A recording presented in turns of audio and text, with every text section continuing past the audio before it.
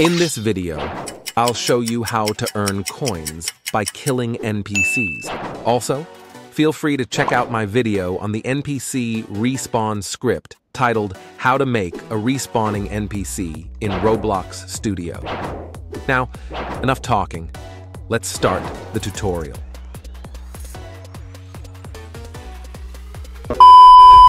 As the first step, you need to add a script to your NPC by clicking on the plus button. This script begins by defining the NPC variable, which refers to the parent of the script, presumably the NPC itself. Next, it assigns the humanoid object within the NPC to the humanoid variable by using the findFirstChild method. The script then sets up an event listener for when the humanoid dies, using the died event. When the humanoid dies, the script executes a function. Within this function, it attempts to find an object value child of the humanoid, which represents the killer. If this object value exists and its value property is a player, the script proceeds.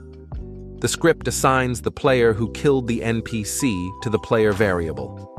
It then attempts to find a leaderstats object within the player's character. If the leaderstats object exists, the script looks for a coins object within leaderstats.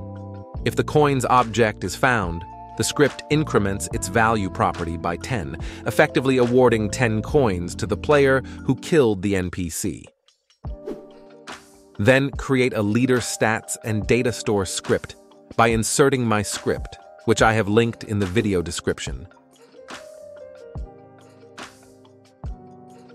Let's test the script. As you can see, the player receives coins when they kill an NPC.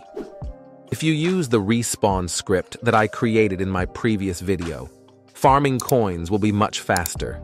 Thank you for watching. If you enjoyed the video, please subscribe and leave a like. See you next time.